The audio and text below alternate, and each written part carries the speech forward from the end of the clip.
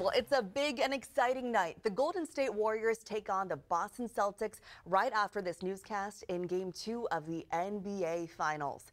ABC 10's Becca Hobbiger joins us live outside the Chase Center in San Francisco and spoke to fans. Becca. Ananda, it is a carnival atmosphere out here. Literally, I just saw a Warriors fan on a unicycle. Folks are so excited out here. You know, as ABC 10's sports reporter Kevin John said earlier today, every game in a 7-game series counts. Although, of course, this being Game 2, this is not going to make or break the series. But I can tell you what, I've been talking with fans here on the ground. Warriors fans say they are confident that their team is going to come through for a W, baby. That's what they're telling me.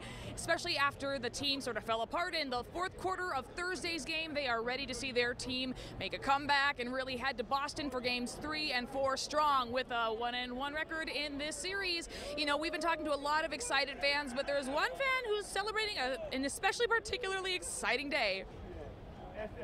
I'm predicting we're going to win because it's my birthday. So today we are coming out with the W. I'm ready. I'm in all my Warrior reversible jacket, jersey, shoes. You know, I'm ready.